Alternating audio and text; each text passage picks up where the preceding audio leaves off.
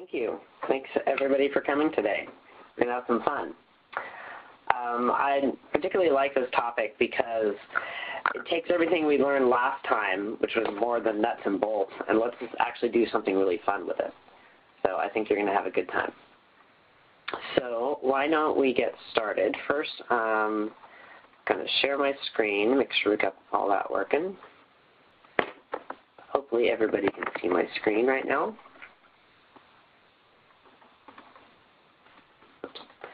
Okay, so what are we going to talk about today? Well, let me recap. Last time was using GWT and PhoneGap.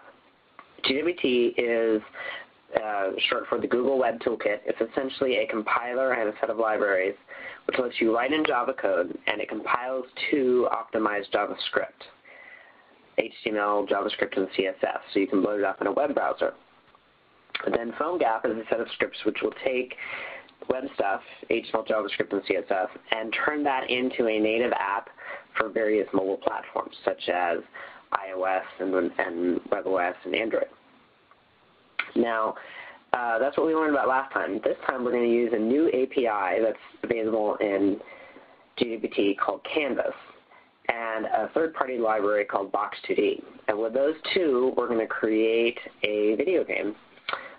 It'll be a kind of simple video game, but enough to get you started, and you can see how you'll be able to build on this and create a real game that you could actually distribute or even sell in the various app stores. So why don't we get started here?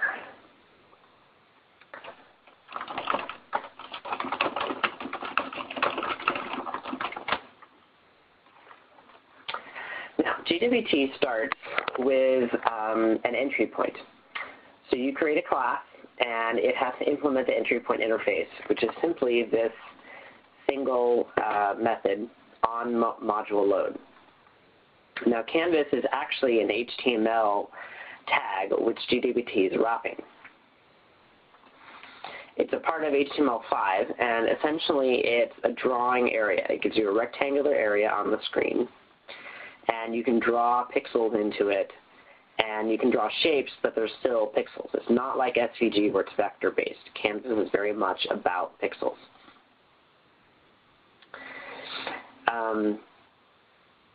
If we can draw polygons, we can draw rectangles and circles, we can draw images, we can draw gradients, patterns, pretty much anything you can think of, we can draw on Canvas. There's even people who've done some 3D work with it using some third-party libraries. Though today's application we're going to do just entirely in 2D. So Canvas has been around for a while, and in recent versions of desktop browsers and even some mobile browsers, it's becoming hardware accelerated, which means that it's fast enough we can actually do real-time video games with it, meaning at least 30 frames per second. Now, Canvas is pretty simple. You just get a context, and you set some properties, and then you draw to it. There we go. Yes, we will have some source code, and in fact, what we're talking about in today's session is actually in the book that's coming out soon. So this is in fact the final project, though I'm not going to go as in-depth as it is in the book. And the source for the entire project will be available online as well. So getting back to Canvas. So I'm going to create a Canvas debug draw object. Now this is imported from com Google GWT Canvas client.canvas. Anything that's com Google GWT means that it's built into GWT as opposed to a third-party library, such as this Box2D that we'll get to later. And the Canvas is just a rectangular area, so I'm going to give it a size. Debug draw 1024 by 700. I chose that because that will fit in landscape mode on most tablet computers, like the iPad. Then we're going to get a reference to the actual canvas from it. Canvas debug draw is essentially a wrapper around the real canvas. So let's get a reference to the real canvas, then add it to the screen with get root layout panel, get add canvas, and this will make it fill the entire web page. Once Canvas is installed, we can get a context 2D, and this is what you actually draw on. It's the real rendering surface. Set the fill style with black. Now we can fill a rectangle. I'm going to fill the entire screen with black. So 0, 0 to canvas draw width, canvas draw height. Then set the fill to red and begin a path. Now it's important to understand Canvas is fundamentally about pixels, so it doesn't actually support many shapes. It has a direct fill and draw rectangle method, and it has paths. Paths are compound Bezier paths, meaning it's a whole bunch of lines and curves all stuck together. But it doesn't have, say, circles. If you want to use circles, you have to create a path, which is a circle. If you wanted a rounded rectangle, you'd have to create a path with the shape of a rounded rectangle. In this case, we're going to just create a simple triangle. So I'm going to move to 300 by 300 and do a couple of lines, then close it, and then fill it. And that's all there is to it. Now, since this is GWT, I've created my class, which is the entry point, and then I'm going to go to my GWT XML, make sure it's setting the entry point properly, which it is. Now, let's build it on the command line. Now, GWT also has an interactive mode, which is what I used last time. I tend not to use the interactive mode with Canvas because whenever we're doing something that's animated 30 times a second, all of that information has to go over the wire from the developer tool into the browser, and I have found it just to be really, really slow. So slow that I couldn't really use it for interactive testing. So rather than using the developer mode, I'm just going to compile it and run it normally. So here we go. And we have a bug. What's going on here? Oops. Okay, reload. There we go. Now we can see it filled the screen with black. And if I resize fully, you can see this is actually the edge of the canvas. And I just filled it in with a red rectangle. So there we go. Pretty simple and basic, but we can at least get something up on the screen. So that's good. Now let's flip back to the code. So let's add a circle. Let's do set fill style. Actually, instead of circle, let's draw another rectangle, but this time we're going to stroke it. So I want to color it with green, and this could be a hex value as well. So I could do 00FF00. These, by the way, since this is a direct wrapper of Canvas, you can actually look up the API docs for the real HTML Canvas and find out everything that's going to be there. So let's set the fill style, tx.fill rect. Now one nice thing about doing this with GWT is we have Java code, so we get all the nice code completions. So let's fill a rectangle. Let's do 100 by 100 by 100 by 100. And now I want to also set the stroke style to, let's see, let's make that be white. White dot stroke rectangle. And I want to have a really fat border, so set stroke. Let's set line width. Make it 15. Now come back, recompile.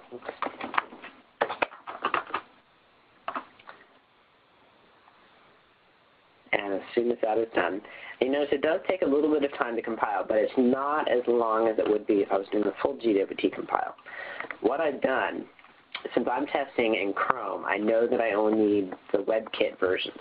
GWT actually compiles your code for every possible web platform. So it's doing special code builds for Safari, for Chrome, for Firefox, for Internet Explorer, for mobile versions. I only care about compiling one version, at least right now while I'm doing testing. So in my XML, I set this, set user agent as Safari. Then it will only do one of the compilation paths. And then I'll turn that off before I go into production. There we go. Here's our green rectangle, and it's got a nice flat white border. So Canvas is actually pretty simple. If you've done any work with Java2D and Swing, then it should be very familiar. So I won't go too much into Canvas itself. It does give you rectangles, shapes in the form of paths. It gives you text and images, gradients, patterns, and patterns are just fills with images. It also has a couple of basic effects like shadow blur. And with those things, you can make pretty much anything you want.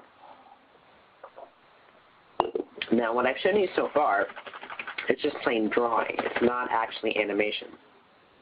Canvas doesn't directly support animation. What you have to do is redraw a canvas over and over again with a timer. And in order to do that nicely, there's a few tricky things you have to do. So before we get to animation, we're going to talk about physics, because physics will actually handle some of the animation for us. Now, when we make a video game, we often need physics. What I mean by physics is something which will calculate where all the objects are on the screen and how they interact with each other. So it needs to know about gravity, it needs to know who the player is, it needs to know who the ground is, who the enemies are, where they are, and detect if they hit each other, detect how fast things should move, and even do simple particle physics like if one thing hits another thing, then it should bounce off. And how it bounces off and how it's affected by gravity depends on the mass of the object, how springy it is, what the source of friction is in the world, all of the things that you would learn in basic particle dynamics. Now, doing this on your own could take quite a while, especially if you want to make it accurate. And even if you don't want it accurate, just making something that feels right and is performant could take a lot of time. Fortunately, there's a fantastic open source library called Box2D. Box2D is really amazing. I love it. Box2D is it's actually a C-based library which was created I want to say about 5 or 6 years ago, maybe a little longer, and it's been used in a ton of video games that you've heard of, including Angry Birds. Box2D was then ported to ActionScript, and then that port was ported to JavaScript, and then someone has created a GWT wrapper for Box2D, which is this JBox2D that we talked about, that I mentioned earlier. Now, Box2D handles all of these annoying details for you. It handles gravity, it handles having different objects on the screen, it knows which ones move and which ones are static, it knows the mass and weight of everything. And while it's not the easiest to use API, it really handles so much for you that I highly recommend using it. And there's lots of tutorials on it because it is so commonly used in video games. Now, the API is identical to the C version, so the tutorials will continue to work, regardless of which language you're coding in. However, the API is a little weird coming from the Java world because it was written originally for C, and so it does things in a somewhat non-object-oriented way.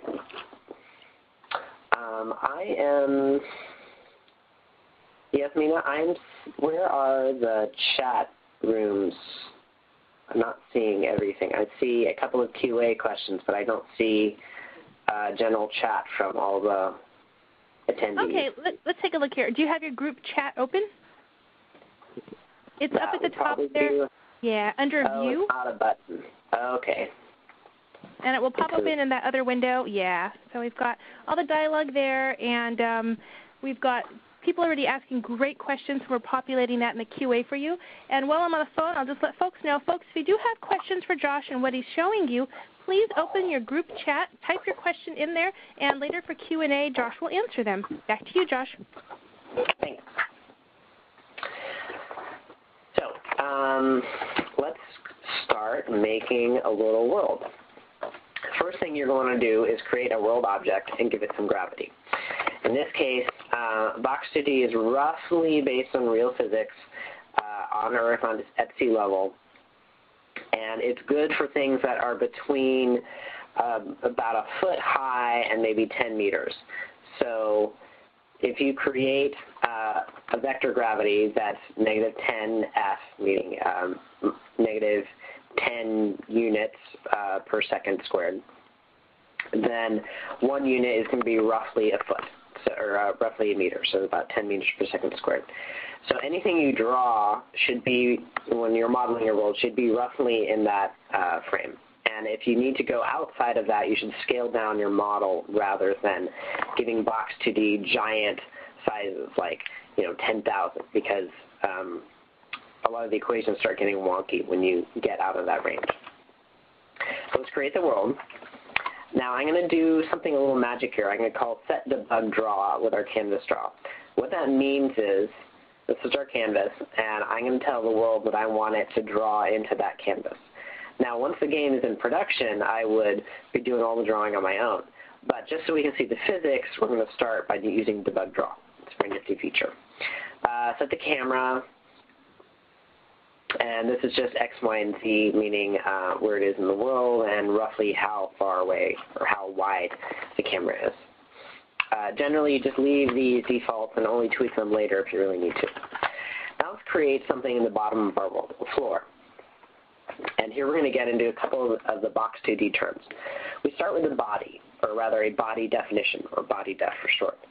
And that means this is a definition of a body. The definitions are like templates. You can think of them as factories where you initialize a template and then you create an instance of something, and then you can reuse that template or throw it away. So any of these body defs, or think of them as static that you can reuse and throw away. So I'm going to create a new body, give it a position at 0, 0, and then I'm going to pass it to the world to actually create my body and call it ground. Now a body is just an object on the screen. It doesn't actually have a shape yet. Let's give it a shape. So I'm going to create a new polygon shape, which is a shape definition. I'm going to make it be a box, which is 10 units wide, 1 unit high. It has a position at 0, 0, and a rotation of 0. Now I'm going to create a fixture. A body is just an object. A fixture is the shapes which make up that object. So if I have just a box, then that's going to be a single body, like say a crate, which has one fixture on it, which is the actual outline of the crate, the box itself. Now the weight, the bodies and the fixtures are separate concepts in Box2D because a body could have multiple fixtures. Say you have maybe a swing set. That would actually be a bunch of different objects, but it's all, or a bunch of different shapes, but it would all be part of one concrete object, which is the actual body. So for now, just know that we need both a body which contains a fixture. So I'm going to call create fixture with my shape definition, this polygon, give it an additional position, initial angle of 0, and I created it for the ground. Now, I don't need to mess with the fixture after this, so I didn't save a reference to the created fixture. It's just part of the ground. Now let's make a circle. So the ground is a thing that's just the ground. It's static in the world. Circle is something I want to put up in the sky and actually have it fall, so it's dynamic. Now I'm going to reuse the body def object here, but give it a new position, and I want to change its type to dynamic. By default, anything in the world is static, which means Box2D will skip it when doing some of the physics calculations. And this is more of an efficiency thing than anything else. The body type that's dynamic is something that will actually move around and requires more calculations. So I'm going to set the type to dynamic. Now, again, I'm going to create a body. In this case, it's my circle. Now, it also needs a fixture. It needs a shape. I want a circle shape. So let's create a circle shape, give it a radius of 3, then create that fixture at a position angle of 1. Excuse me, a mass of 1. Generally, anything that's static, you can just leave it 0, and for anything that's dynamic, give it a mass of 1 and tweak those values later. Now we have the ground, and we've got a circle. Now to actually make it draw on screen, we have to not only draw, but draw it every single time. What we need is a loop. Now this is fundamental to pretty much any game, is there's a game loop. The game loop is you process some input, if there's any, then you calculate the position of everything in the world, and then you draw it, and then you loop over that over and over again. Now GWT has a nice timer object, so create one of those. And I want to schedule it to be repeating 30 frames a second, which is, this is in terms of milliseconds, so I'm going to say 1,000 divided by 30, which is like 33 milliseconds, I think. And that's going to call the run method 30 frames a second. So inside there, I'm going to invoke step and render, and I'll show you these below. Now, if there was input, I'd probably do something like process input, but we don't have the input yet here. So we'll leave that out for now. So it's called step. Now what step does is it actually invokes the step function on the world. So the world object, which is the root of our whole world of things, it will execute the actual physics. And we just need to tell it when to do so. So I created a time step, 1 divided by 30, meaning a 30th of a second, and set warm starting true. This is, again, mainly efficiency, so leave that as a default and leave continuous physics as the default. These are relatively esoteric things that you won't need to mess with most of the time. Now we'll call world.step, give it the time step, and 4 and 3. And start with 4 and 3, but these are variables that you can adjust, say how accurate you want the world calculations to be. And that lets you basically trade off accuracy versus performance. Not as much of an issue on desktop, but on mobile, you'll want to mess with these numbers to get better efficiency. For now, just leave them as 4 and 3. So that's the step, and that will tell the world to do all the calculations. And now we can draw render. So every time through the loop, we call step and then render. Render will just clear the screen. It's going to set some magic flags and then calls world.drawDebugData. Now rather than drawing our own stuff, we're having the world draw it for us. This is a really easy way of just getting your stuff up and running and see what it looks like. And these flags control what stuff it should draw. So I want it to draw the shapes that you actually see on the screen and the joints. And I'll get to joints in a second. So that's it for a basic world. We've got the world itself.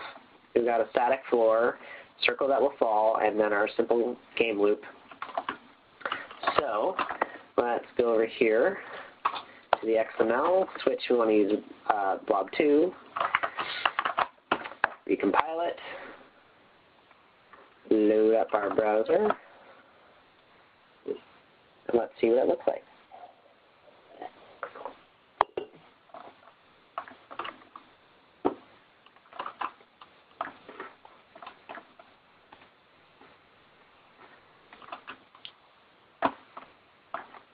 Sometimes it takes a little bit longer. Usually it's about 20 seconds, but oh, there we go. Okay.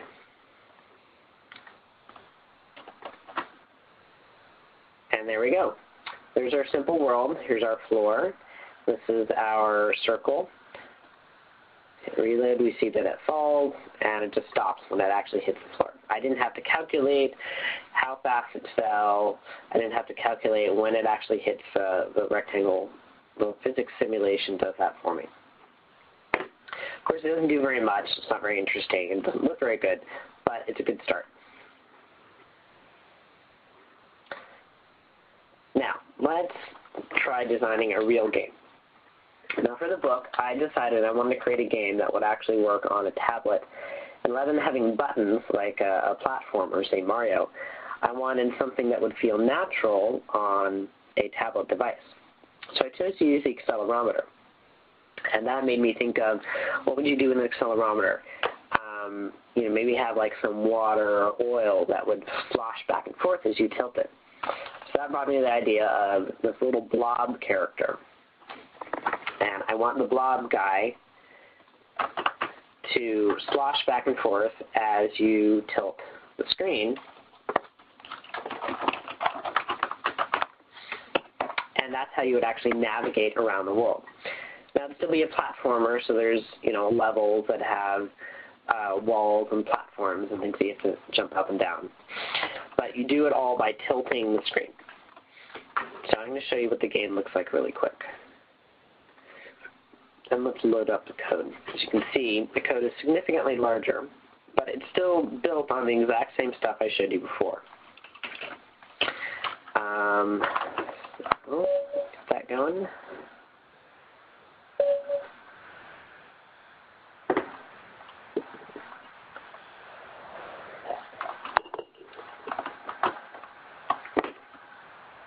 All right.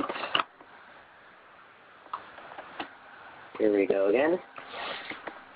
So this is the game that you'll find in the last chapter of the book, Blob Hope in the Road to Splitsville.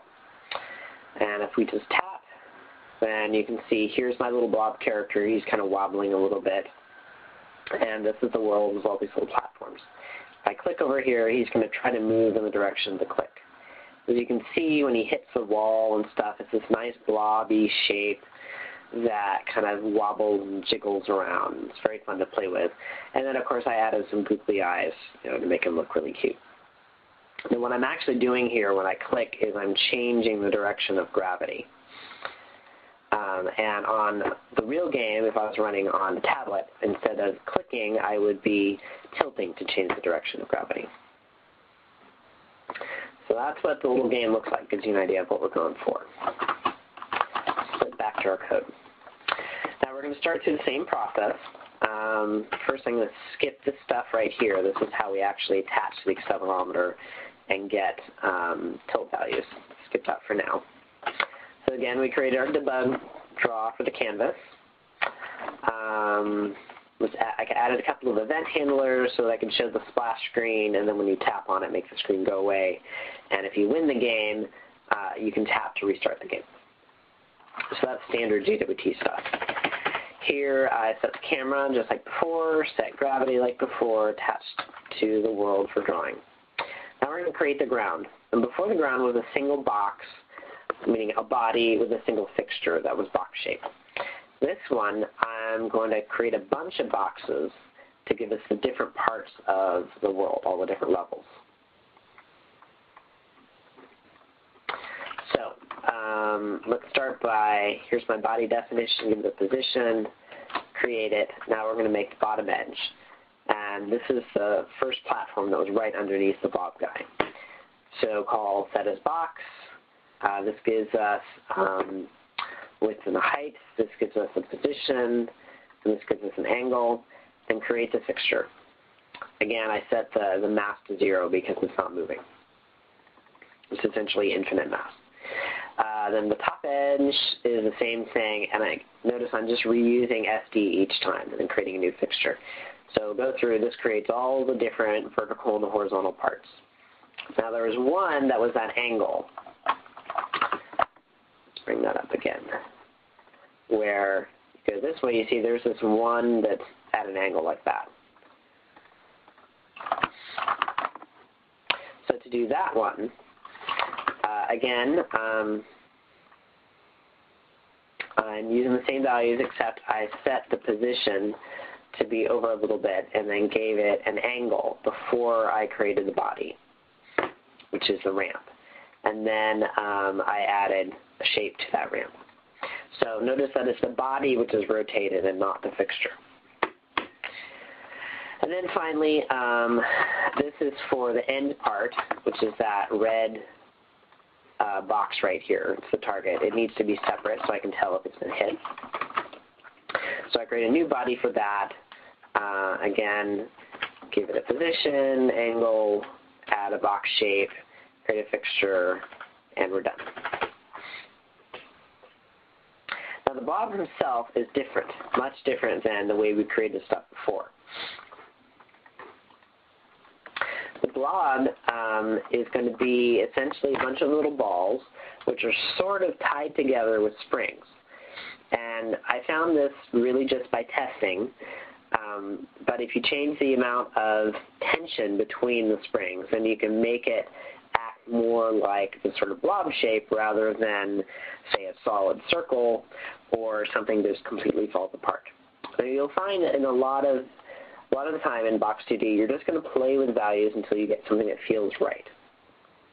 But for the blob, I wanted to have essentially a ring of circles.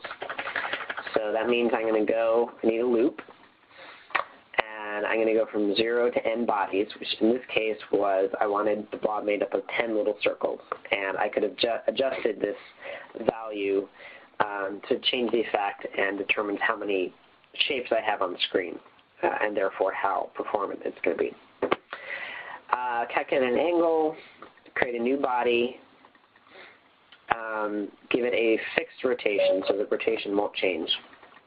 Calculate its position, so we're just going around in a circle. It's dynamic, of course. Now actually create the body. Then for the fixture, it's going to have multiple fixtures. So for each one, we've got a shape with the body radius showing how far away it is from the center. Then give it a density of 1 and a group index of -2. And what this means, normally you don't care about the group index, but sometimes you want to know that certain things can't interact with other ones, so you can give it an index. Anything in a particular group of stuff, give that index. So I gave it an index of -2 so that different circles won't interact with each other. Now I'm going to create the fixture, add the body to the blob itself, and I also have just a list of the blobs that I am storing in an array list called blob bodies, and I'll show you what I use that for next. Now, blob itself is a constant volume joint depth, and the best way to describe this is that it's something which holds springs, and you can adjust how the springs behave. So in this case, I gave it a frequency of 5 and a damping ratio, meaning how quickly the springs lose their energy, to 0.5. And again, these are values that you would just mess with. Now finally create the joint into the world, and it's done. Add the canvas to the scene. Here's our same timer as before. You'll notice I added check before the step and the render, and check is to check if the player has actually won the game yet, meaning that they've navigated the blob all the way to the game end. So let's get down to actual rendering. Skip reset game. Check is just going to go through the blob bodies and see where they are and if they're close enough to the actual exit position, meaning it has to be within 5 units, which is roughly, well, you can see 5 units is about like that. Now for step, that's the same thing that we did before. For render, now what we could do is just clear and do a debug render. But in this case, I want to actually draw stuff myself rather than having Box2D do it for me. So for that, we're going to get the canvas context, set the drawing style. In this case, it's gray. I'm going to fill in the background. Now I want to calculate center. Calc center is right here. And what Calc Center does is it calculates where the center of the blob is. The blob is really a bunch of little shapes stuck together. So I'm just looping through each of those shapes, getting a total, and then dividing it by the size, calculating the average, so I can determine where is roughly the center of the blob. The reason I do that is because I'm going to use that first to move the canvas around. Now, again, if you're familiar with Java 2D, this should seem pretty similar. Canvas has a sense of state before we set the color or the line width and line height. You can also translate, rotate, and scale the current drawing surface. And by saving, it means save the current state, then you can make some changes, and then you can hit restore to go back to the previous state. In Java 2D, we would do this by creating a second graphics object and then disposing the graphics when we're done. In Canvas, we just call it save and restore. So I'm going to save the state, then translate to the center of the screen, and then scale by 8, and I just chose 8 because that felt right. And then I'm going to translate the center X and center Y. And that is the center where I calculated where the center of the blob was. So essentially the screen is going to pan around following the center of the blob. Then I'm going to call a bunch of methods for draw borders, draw ramp, draw exit, draw blob. I always find it useful to break up drawing into different chunks by the layers, and then I can work on each chunk separately. So I'll show those to you in a second. And then if we're currently in the splash screen, I'll draw the splash. If the user is 1, I'll draw 1. Now, draw 1 is a little overview screen, and it's just some text saying that you've won. Now, in Canvas, you can set the font, and you're using CSS syntax here. So I set 100-point Georgia. I could also do like 100-point Georgia bold if I wanted to. And Canvas will let you use custom fonts if you want. So set the font, set the fill style, fill the text you've won, set the fill style again, stroke the text you've won. And what this does is draws the text twice, once filled with white and once stroked with black, so we get an outline effect. And then I draw the same effect again, this time saying tap to play again. So that's the one screen, and then the splash screen, which you already saw, is the same kind of code. Set some colors, set some font, fill in text. Calculate center we went through already. Now the blob. Now before we had Box2D do the drawing for us. Now we're going to do it on our own. So that means we have to actually go through the structure of the world, all of the objects that are in the world, including our blob, and draw it ourselves. In the case of the blob, this is a little more complex. I could have just drawn the circles, but I wanted to actually create a path that was around the blob to give it that wobbly look. So what I'm doing is I'm going through my list of blob bodies. I'm going to start at the first one. And then for each one, I'm going to find out what the next blob is, and then basically draw some lines between the current position of the current blob or circle and the position of the next circle. Calculate some angles and points and draw a Bezier curve between those. Loop through that n times and then close the path, stroke it, and fill it. And that's what gives me this shape here. This is actually a giant Bezier curve that had 10 points in it. Now for the eyeballs, we just look at the current center, and I actually store the previous center and draw it around that. That way, the eyeballs kind of shift a little bit over time. So when I hit the side, you see that the eyeball, the center of the pupil, shifted a tiny bit from where the eyeball was. I do that by comparing the current X and the previous X. And again, we're just going to fill in some circles.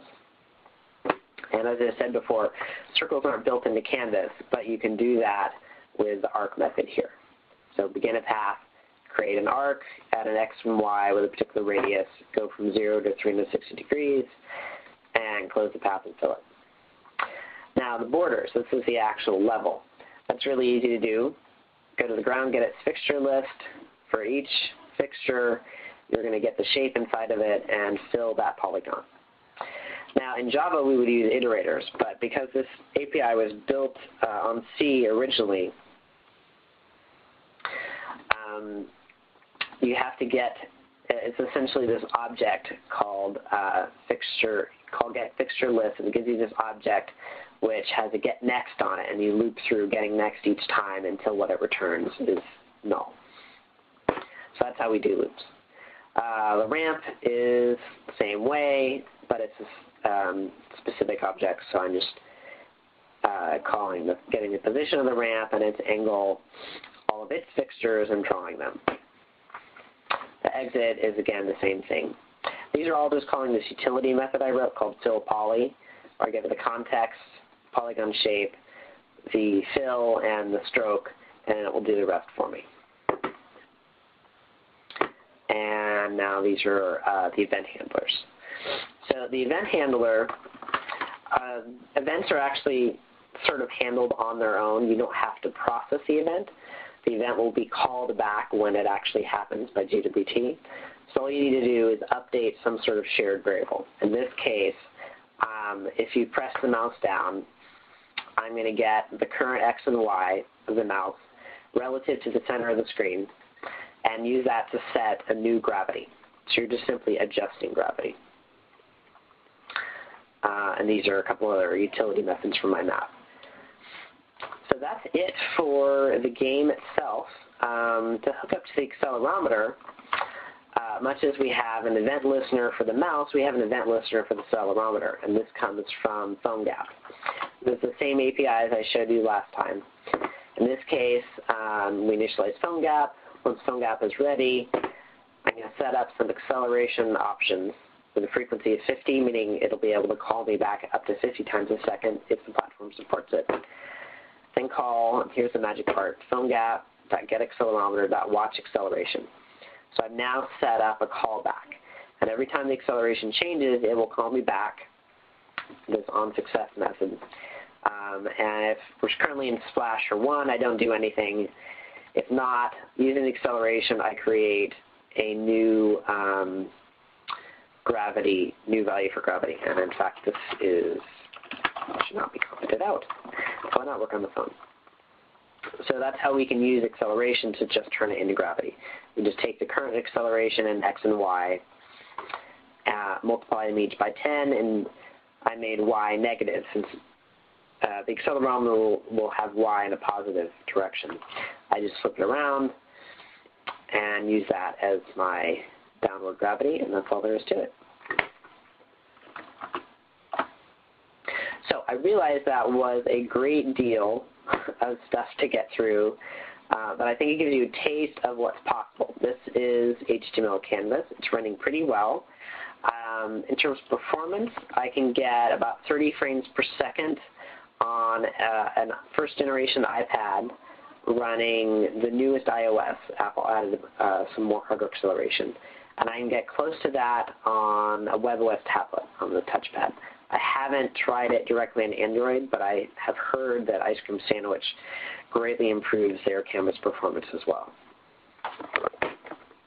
So why don't we get into the actual questions now? Hit refresh here. Okay, question 1. Will I be providing source code? Yes. The source code to this is posted on my website, or if not, it will be shortly. In fact, let me show you my website, joshondesign.com. So I'll be posting source code up here shortly. Why do we use a root layout panel? Root layout panel is just a way of getting to what's the center of the screen. Normally you would use a root layout panel to nest sub-layouts, but we only have one object. So I'm just calling root layout panel get. Where is that?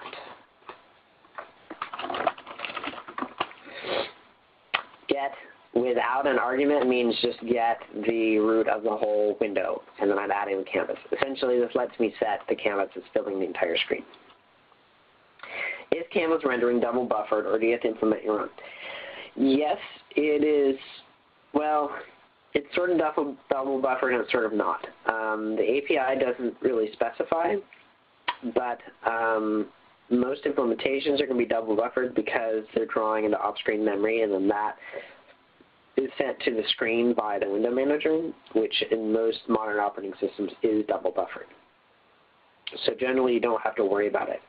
When you would want to do your own double buffering is if you're doing interesting or complex effects like feedback loops, or it's something that's just not fast enough to run at 30 frames a second. Then you can draw into an off-screen buffer and flip it back and forth.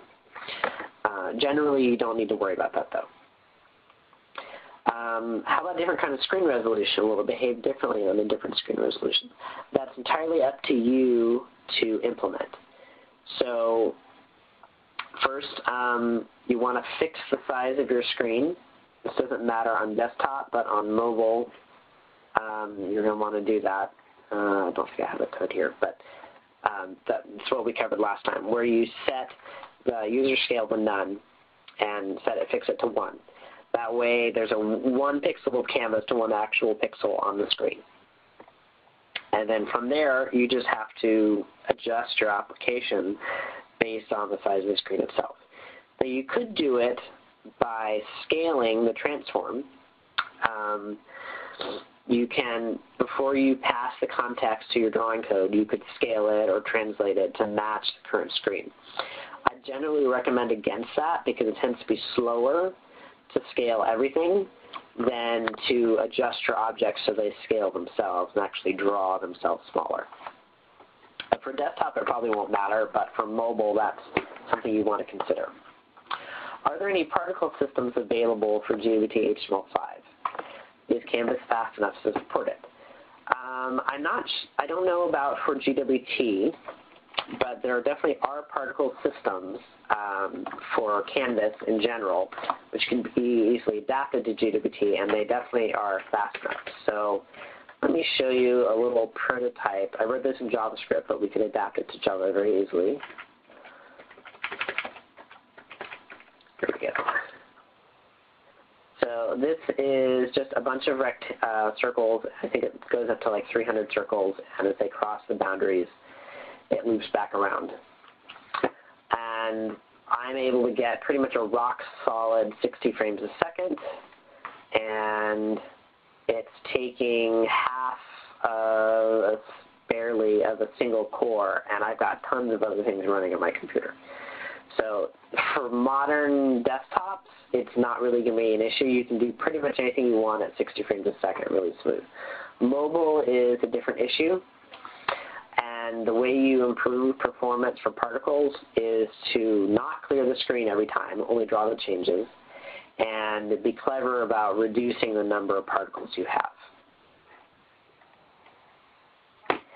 Why bother drawing the blob yourself instead of using Box2D? I think I missed a point of this part. So having Box2D draw the objects for you is good for testing. It is a debug drawing, meaning it shows you the borders of everything. It shows you the orientation of your objects, sort of like an X-ray view. And it's good for when you're trying to figure out what's actually going on the screen. But then when you're actually making your game, you need to draw all of the characters the way they would actually look. So for example, let me turn on debug drawing from the blob game, and I'll show you what it looks like.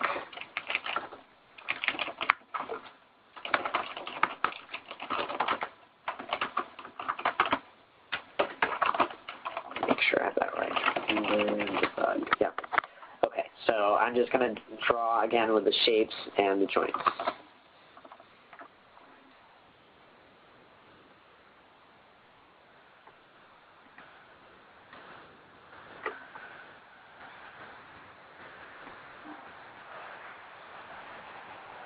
While that's compiling, do we have any other questions? I think that was the last one I had listed. Okay. Josh, were you able to look in that QA tab? That's on the presenter console. You got it? Okay. Yeah, we went through 7 of them. That was fast. Perfect. Folks, again, if you have questions for Josh, send those in while we still have him with us. At this time, there are no additional questions. So this is what it looks like with the bug drawing turned on. So sort of like an X-ray view. I can see what the blob is actually doing. You can see it's actually a bunch of circles attached by springs. The scaling is not correct. It's the default scaling instead of what I applied. And of course, the level doesn't look right. It's missing stuff. It's zoomed in, so it appears to be going slower than it really is. And it's not panning around the way it would. But it's a good way of just getting something up on the screen quickly and seeing what the physics actually looks like. Okay, I think we finished up a little bit early, so if there's any more questions, we have time. If not, I thank you very much.